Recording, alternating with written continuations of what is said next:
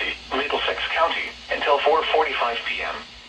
At 4:04 p.m., a dangerous snow squall was located along the line extending from near Marlborough to 8 miles north of Rocky Point, moving east at 55 miles per hour. Hazard, whiteout conditions. Zero visibility in heavy snow and blowing snow.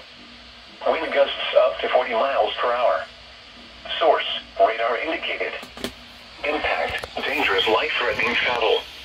Locations impacted include Jewett City, New Haven, Meriden, Milford, Middletown, Wallingford, Norwich, New London, Guildford, Colchester, Clinton, East Hampton, Groton, Old Saybrook, and Durham. Reduce your speed and turn on headlights.